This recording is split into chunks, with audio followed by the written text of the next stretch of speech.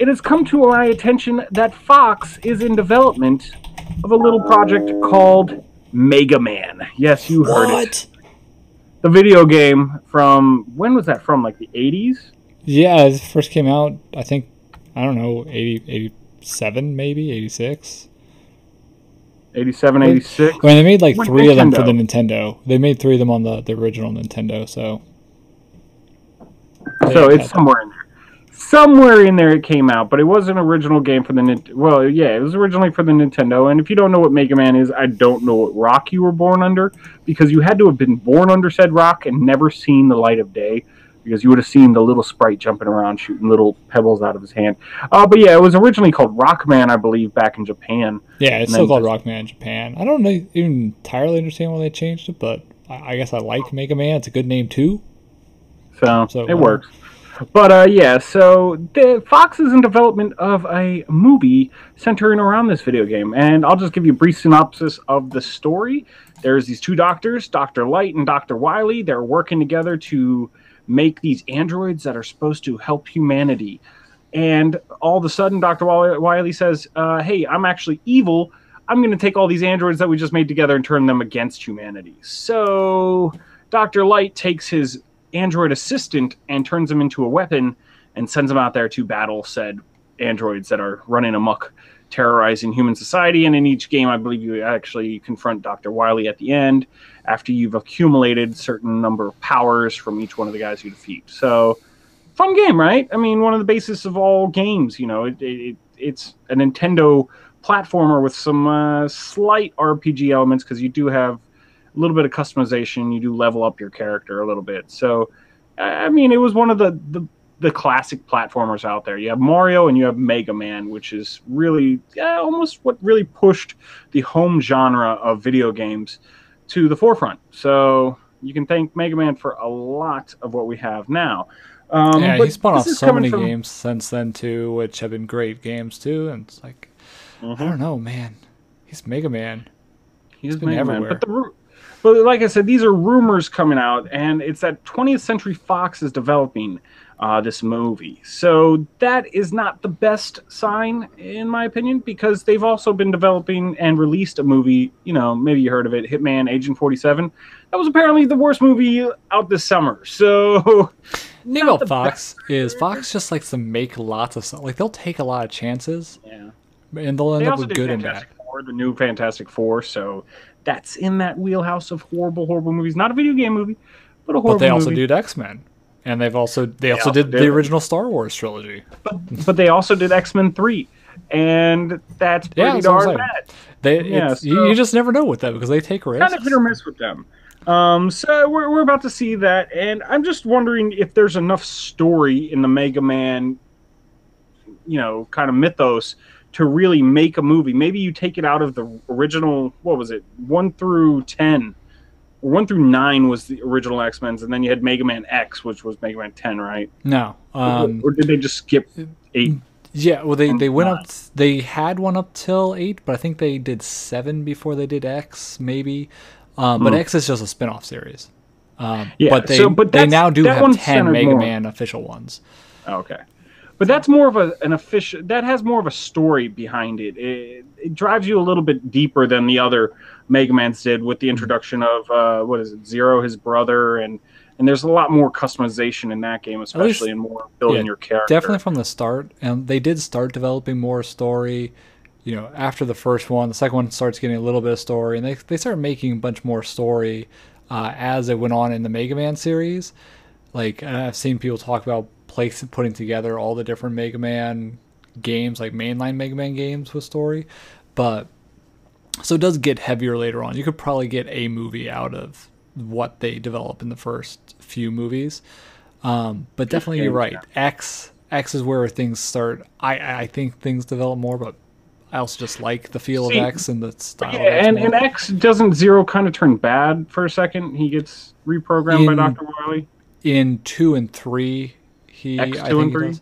Yeah, 'cause No, in X2 and 3, you get to play as him. In 3, you get to play as him. In 2, you have to recover his parts, but the enemy like steals it and then reprograms him. things like that. And then I And don't he does know. pop up, I think, in some of the other earlier ones too. Zero does. So I Zero mean, he's pops up. there in the first one. I think you're right. He maybe do fight him in the first one too, just like briefly, and that's how he gets destroyed. Although I thought maybe I know you I don't know, fight it's him been a at while. least in two. But again, X is where the story really comes in, and they give Zero a real character, and Mega Man does some real things. Now, this is a silent protagonist. I don't know if Mega Man's ever said a word in any of the real Mega Man games. They have like Mega Man 64. Oh, he which is does. like He actually, open world. when he does speak, that's like some of the I don't know biggest plot points is him saying like I think in 5 he reveals that like he starts revealing that he can break the 3 rules if he wants to of robotics, or that's like kind of indicated that he's able to do so. So that's pretty interesting.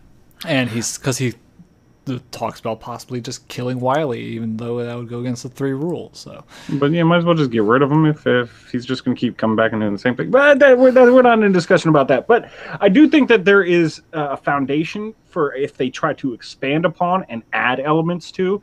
And if you get a creative enough group together, you could probably make this into a really cool action movie. I'm not sure if there's any more depth to it than that.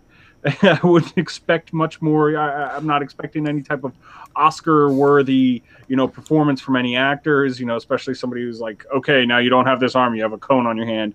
But I also don't want them to go the route of just, okay, he's an android that fights other androids, and then call it Mega Man. I want to keep some of the base elements of Mega Man. Yeah, you don't have to have him in the blue suit. That would look really cheesy on film. But you still want some of the base aspects of Mega Man there. I do want to still see some of the traditional like Mega Man villains.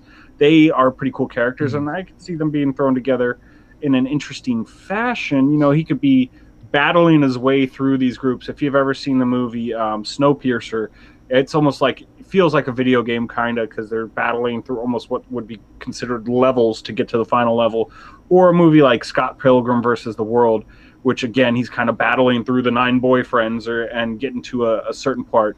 So you could take it and spin it kind of like that and make a good video game movie out of it, but you never know. And it is 20th Century Fox, and they're hit and miss. So maybe this is a hit.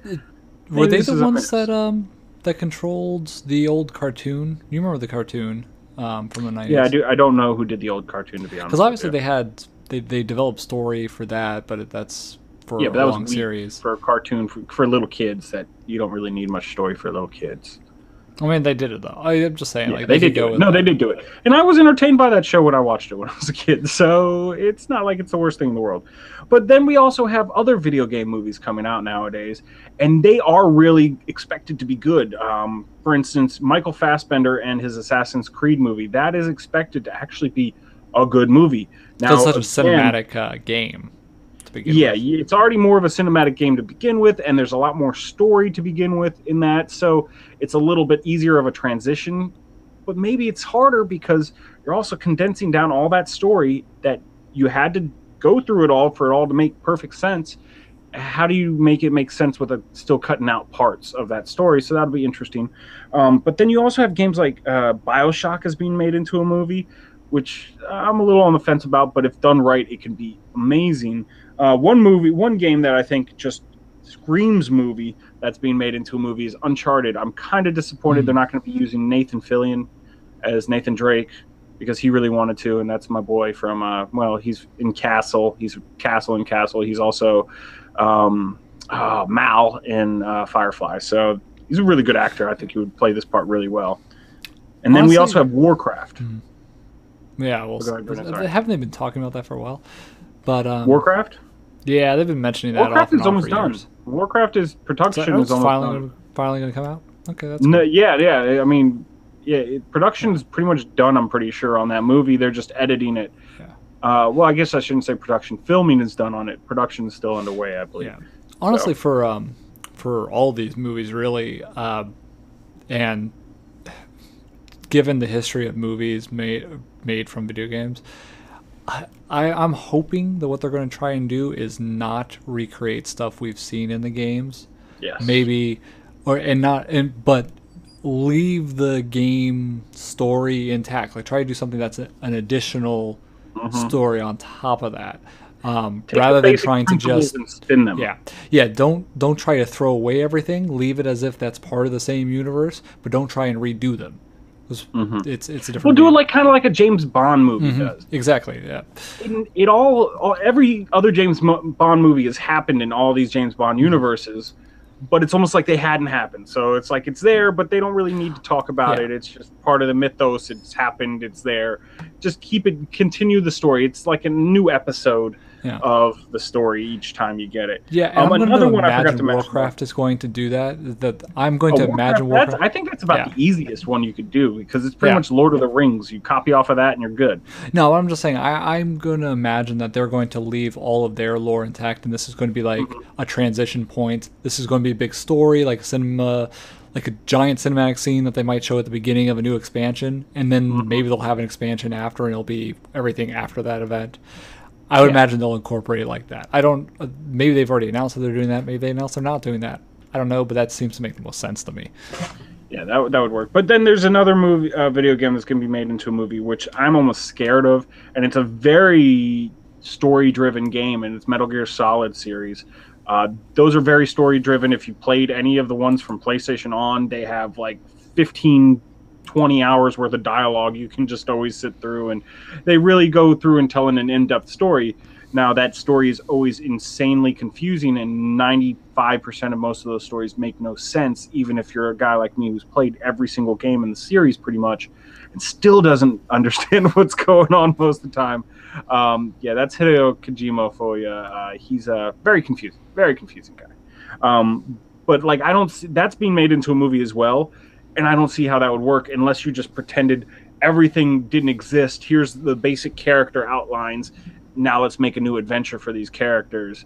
But you can't go along with what they've already done because it's so just convoluted and disjointed over the games. Now, that's not me saying that these games are bad. I love all these games. I do want to get Phantom Pain, but the story is just confusing as hell. So Mega Man, I think, is on the fence. It can go either way. It can be a fun action sci-fi romp, or it can be just an hour and a half of drivel that makes no sense, and we see a bunch of flashing lights on the screen. Yeah, and I can definitely see Mega Man has the potential to do a serious, like, in-depth storyline based off like robotics and personality and whether they're human or right. But I hope that they don't try to do that, or not try to do that too heavy, because that can go almost so hope wrong. They don't take themselves too seriously. Yeah, because that can go so wrong, and they don't have to go that deep with Mega Man. They can, that's for sure. They can. I just hope they don't try to, because not needed.